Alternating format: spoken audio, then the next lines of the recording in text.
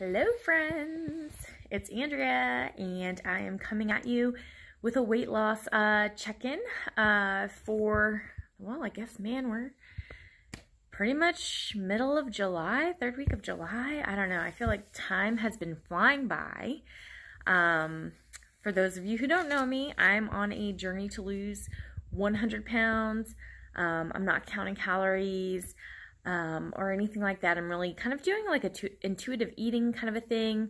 It's something that Corinne Crabtree has, the 4 basics of, drink your water, get your sleep, don't eat when you're not hungry, as well as she has a 24-hour plan that you make at the beginning of the day where you just basically say, like, this is what I'm going to eat. And it's about creating that relationship with yourself, that you are going to do what you say you're going to do. So, honestly, I guess back in May and June, I was doing the Nicole Wilkins Shredding for Summer as kind of a challenge for myself to explore lifting weights more, seeing how I could level up my fitness routine. And, while I was paying the $100 for it, I was like, well, I might as well follow her food plan as well. It is what you would think it would be. It was a lot of, sweet potatoes and chicken breast. So it wasn't foods that I would normally eat, nor is it foods that I think I could eat for the rest of my life and be, like, satisfied and feel good about. So, at the end of that program, I don't really think I spent enough time really kind of thinking like, well, what do I want this to look like, right? So I've kind of been spinning my wheels and acting like I have no idea what to do. I mean, really, it's as simple as like, well, Andrea, what do you want to do? Like, what are, good foods to eat. You know what foods you enjoy. You've been doing this, since, I guess, last October of 2019, and you're down 50 pounds, so stop acting like you don't know what this is about. I think it's just kind of funny, the mind games that we kind of play with ourselves. I think I did see some good results on following Nicole Wilkins' plan and just doing whatever she had prescribed, that I kind of let my brain go to mush, at least, on making those decisions for myself. So I really need to get back into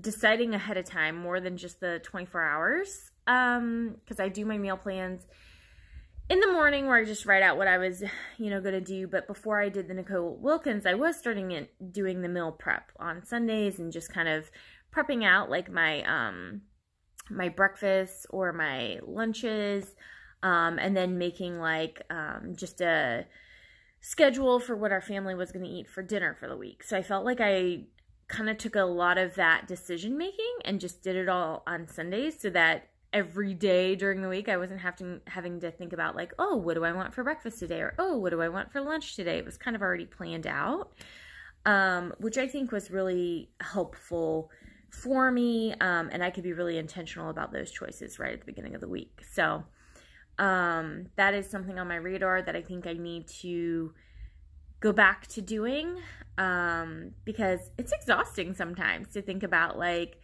oh, like, what do I want to have for breakfast today? Well, what's a good option? What do I feel like eating? Like, which one of these is going to weigh out? Can I marry the two together? Like, I don't know. So it's just stuff that I don't really want to be thinking about so much, just because I have a lot of other stuff on my plate right now. Punny. But anyways, and that's just, I don't know.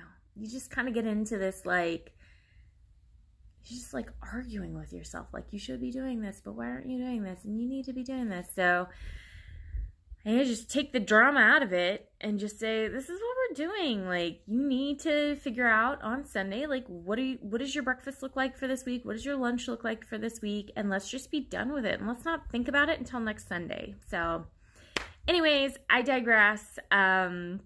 I know you guys came in here for a weight loss update, and I will not disappoint in the way that I'll just give you the information. Not that I have like big news or anything for you. So anyways, last week was really disappointing for me. You know, for those of you who checked in, you know, I had a gain last week of 1.1 pounds. My weekly average last week was 200 pounds. Or not last week, but, you know, last time I did an update. And so this week, my weekly average was 199.3. Yay! So I am back under the 200 pound, mark as far as a weekly average. So I feel good about that. I know I'm saying that a little half-heartedly. So I was down 0.7 pounds, this past week, which is not down completely, of that 1.1 gain, but it is the majority of that. So I'm really trying to feel good about that, guys. Our thoughts are just such powerful things. You know, when you're thinking good things, you feel good things, right? And so, you know, I've really been catching myself a lot, being like, ugh, geez, like I just feel like I'm bouncing around the same couple of numbers and I'm not consistently losing, or losing as often as I'd like to, not even consistent or the majority. So it's been a little bit difficult in that way. So I've been having to do a lot of the model that Brooke Castillo teaches, as far as just trying to get my thoughts where I want them to be so that I can feel the things that I want to feel. Because I don't want to feel like I'm not succeeding at this. I don't want to feel like I can't get a handle on this, right? I want to feel like I'm capable. I want to feel like, you know, I will figure this out. I am figuring this out. And that I am doing it, right? Because I still lost 0.7 and I need to just forget that I had a gain of 1.1, because it's not helping me right now, right? To focus on that gain and that I haven't lost all of what I had gained the week, like, it's helping nobody. Like, just take it out of the equation. Focus on today. How can I show up for myself as the best version of myself and who I want to be today, right? I don't want to be ruminating on, you know, who I was a couple weeks ago, where I had a, you know, in my mind, a significant gain. And in the whole scheme of things, though, is it a significant gain? Like, still down 50 pounds, right? You know, that's a fluctuation, you know, and not something that I have to be obsessing about, right? Like, cut the drama, drop it, let's move forward. So anyways,